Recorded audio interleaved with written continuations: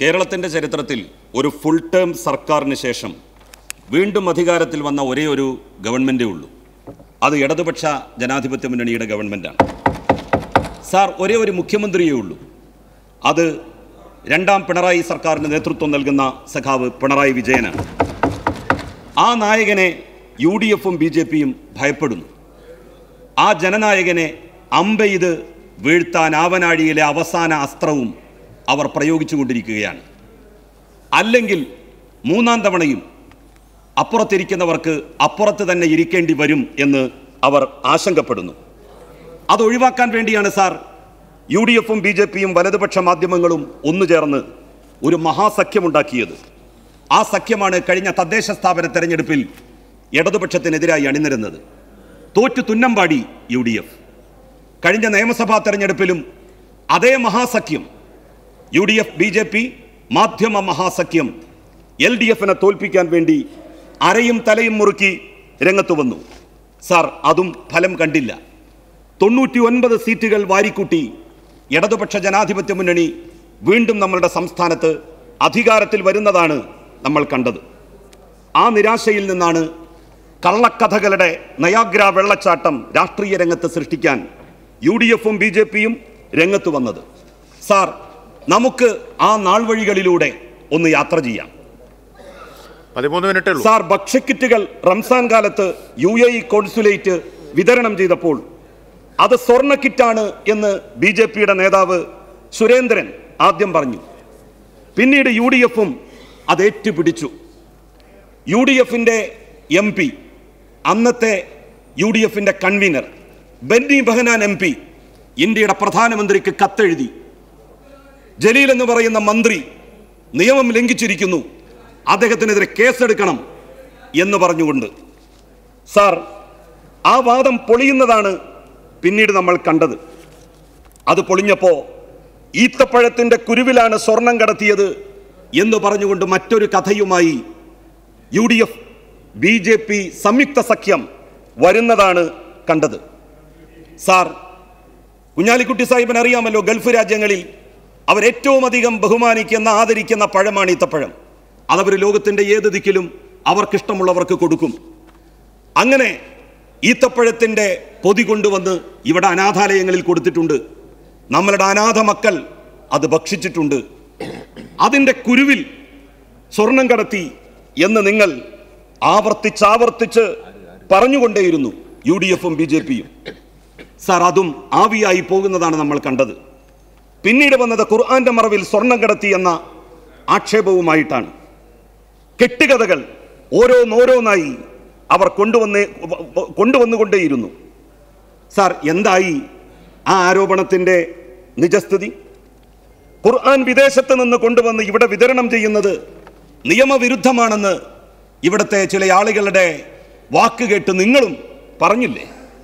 UAEയിൽ നിന്ന് വന്ന ഖുർആൻ കോപ്പികൾ അടങ്ങുന്ന പാക്കറ്റ് തൂക്കം ശരിയല്ല എന്ന് പറഞ്ഞുകൊണ്ട് എത്ര ദിവസം നിങ്ങളും ഇവിടുത്തെ വാർത്താ മാധ്യമങ്ങളും അന്തിച്ചർച്ചകൾ വെച്ചു.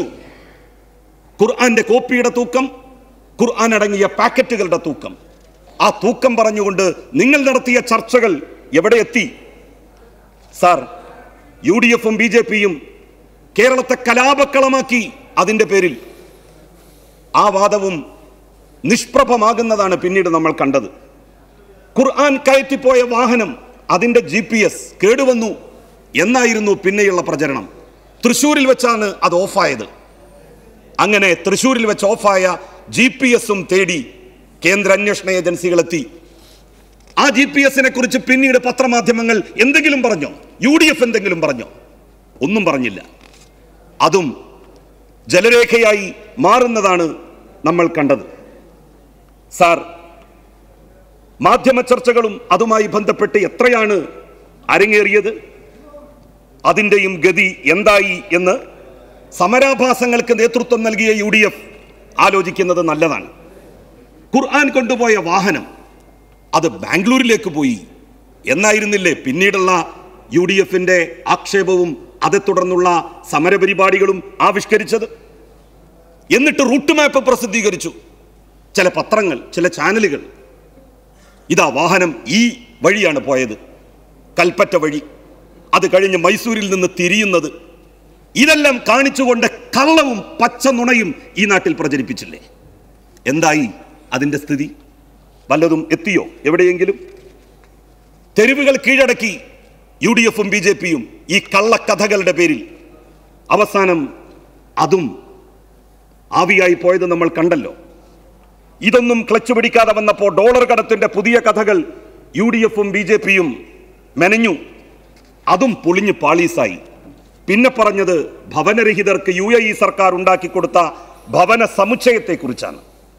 കോൺഗ്രസിന്റെ അന്നത്തെ ഒരു MLA CBI-ക്ക് കേസ് കൊടുത്തില്ലേ? ആ പരാതി കിട്ടേണ്ട താമസം CBI ചാടി വീണ് കേസെടുത്തില്ലേ? എന്തായി ആ കേസ്? അതിന്റെ ഗതി എന്തായി? പാവപ്പെട്ടവർക്ക് കുറച്ച് വീടുകൾ കിട്ടുന്നത് തടസ്സപ്പെട്ടുപോയി എന്നതല്ലാതെ മറ്റെന്ത് നേട്ടമാണ് UDF നിങ്ങൾക്ക് അതുകൊണ്ടുണ്ടായത്? സാർ, ആ MLA തോറ്റു തൊപ്പിയിട്ടില്ലേ? ഈ കേസിലൊക്കെ അമിത താല്പര്യം കാണിച്ചവർ അവരൊക്കെ ഇപ്പൊ എവിടെയാണ്? നമ്മുടെ KM ഷാജി സാഹിബ് എവിടെയാണ്? അതുപോലെ തന്നെ VT ബൽറാം എവിടെയാണ്? അവരൊന്നും നിയമസഭ കണ്ടില്ലല്ലോ. എവിടെയാണ് അറിയാലോ? TV ഇബ്രാഹിമിന് എന്നെ കൊണ്ട് പറയിപ്പിക്കണോ? സാർ, ഏറ്റവും അവസാനം ബിരിയാണി ചെമ്പിന്റെ ഉള്ളിൽ സ്വർണം കടത്തിയ നുണക്കഥയുടെ പടക്കം പൊട്ടിച്ചാണ് ഇപ്പൊ UDF-ഉം BJP-യും സമര രണാങ്കണത്തിൽ ഇറങ്ങിയിരിക്കുന്നത്. അതും നിങ്ങൾക്ക് ഇന്നത്തോടുകൂടി അവസാനിപ്പിക്കേണ്ടി വരും. കേന്ദ്ര അന്വേഷണ ഏജൻസികൾ കഴുകന്മാരെ പോലെയല്ലേ ഇവിടെ പാറി നടന്നത്? എല്ലാവരെയും സൂക്ഷ്മദർശിനി വെച്ച് അന്വേഷിച്ചത്. എന്നിട്ട് എന്തെങ്കിലും കണ്ടെത്താൻ അവർക്ക് സാധിച്ചോ? കുന്തം പോയാൽ കുടത്തിലും തപ്പണമെന്നാണല്ലോ പഴമക്കാർ പറയുക. കുടത്തിലടക്കം അന്വേഷണ ഏജൻസികൾ തിരഞ്ഞില്ലേ സാർ? എന്നിട്ട് എന്ത് സംഭവിച്ചു? ഒരു ചുക്കും ചുണ്ണാമ്പും കിട്ടിയോ ഈ അന്വേഷണ ഏജൻസികൾക്ക്? ഞങ്ങൾക്കതിൽ കാര്യമില്ലെന്ന് NIA പറഞ്ഞു. മറ്റു ഏജൻസികൾ അന്വേഷണ സംബന്ധമായ റിപ്പോർട്ടുകൾ സമർപ്പിച്ചു. എന്നിട്ട് എന്തെങ്കിലും സംഭവിച്ചോ? ആരുടെയെങ്കിലും ഒരു രോമത്തിൽ തൊടാൻ ഈ അന്വേഷണ ഏജൻസികൾക്ക് സാധിച്ചോ? സ്വർണ്ണക്കടത്തുമായി ബന്ധപ്പെട്ട് പ്രധാന അന്വേഷണം നടത്തിയ കസ്റ്റംസ് ഖുർആനിൽ സ്വർണം കടത്തിയെന്ന നുണക്കഥ അവസാനിപ്പിക്കാൻ പോവുകയാണ്. അവർ UAE കോൺസുലേറ്റിന് നൽകിയ കത്തിന്റെ കോപ്പിയാണ് സാർ ഇത്, ഷോക്കോസ് നോട്ടീസിന്റെ കോപ്പി. ഈ കോപ്പിയിൽ പറയുന്ന കാര്യങ്ങൾ ഞാൻ വായിക്കാം. The UAE consulate had imported 4,479 kilograms of Holy Quran through air cargo complex, Thiruvananthapuram, void bill of entry number 71333956, dated 6 March 2020. The consignment of Holy Quran imported, void bill of entry number 71333956, dated 6 March 2020, having a total accessible value of 10,84,993 rupees. Sir, അവസാനം പറയുകയാണ്, the non-levy of customs duty amounting Rs 2,63,870 rupees. Further, as per section 28(6) of the Customs Act 1962, in case the importer has paid duty with interest and penalty, then the proceedings shall be deemed to be conclusive as to the matters stated herein. 2,63,870 രൂപ UAE consulate കെട്ടുന്നതോടുകൂടി ഈ case അവസാനിക്കും എന്ന് പറയുന്നത് ഞങ്ങളല്ല sir, ഞങ്ങളല്ല sir. ഈ കള്ളക്കഥകൾ വിശ്വസിച്ചല്ലേ നിങ്ങളൊരു സർക്കാരിനെയും ഒരു രാഷ്ട്രീയ നേതാവിനെയും കേരളത്തിന്റെ മുഖ്യമന്ത്രിയെയും സംശയത്തിന്റെ കരിനിഴലിൽ നിർത്തിയത്? ഇതുകൊണ്ട് ആർക്കെന്ത് പ്രയോജനമുണ്ടായി? ഷാർജ സുൽത്താന് മുഖ്യമന്ത്രിയും മുഖ്യമന്ത്രിയുടെ ഭാര്യയും കൈക്കൂലി കൊടുത്തു എന്ന് വിശ്വസിക്കാൻ കുഞ്ഞാലിക്കുട്ടി സാഹിബ് എങ്ങനെ നിങ്ങൾക്ക് കഴിയുന്നു? അതിനെയൊക്കെ എതിർത്ത് സംസാരിക്കണ്ടേ? കേരളത്തിന്റെ മുഖ്യമന്ത്രി ആർക്കാണ് ഷാർജ സുൽത്താന് കൈക്കൂലി കൊടുക്കുക? ഷാർജ സുൽത്താന്റെ ഭാര്യക്ക് ഓർണമെന്റ്സ് കൊടുക്കുക. അതിന്റെ പറുദീസയിൽ നിന്ന് വരുന്നവരാണ് അവര്. നമ്മൾ ആര്? അവരാര്? നമ്മൾ മിസ്കീൻ മിസ്കീൻ എന്നല്ലേ നമ്മളെ കുറിച്ച് പറയാറ്? ആ മിസ്കീന്മാർ കൊടുക്കുകയാണോ ഷാർജ സുൽത്താന് കൈക്കൂലി? സാർ, നുണക്കഥ അവസാനിപ്പിക്കാൻ ഇതിൽ പരം എന്തു വേണം?